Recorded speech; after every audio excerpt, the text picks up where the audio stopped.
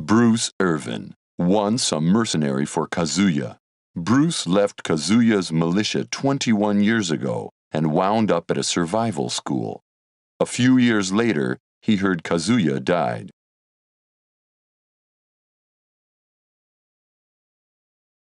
Then, one day, he heard Kazuya fought in the King of Iron Fist Tournament 4.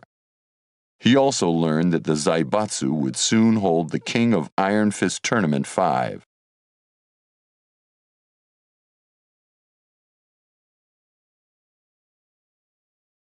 The seasoned veteran sensed something was going on behind the scenes.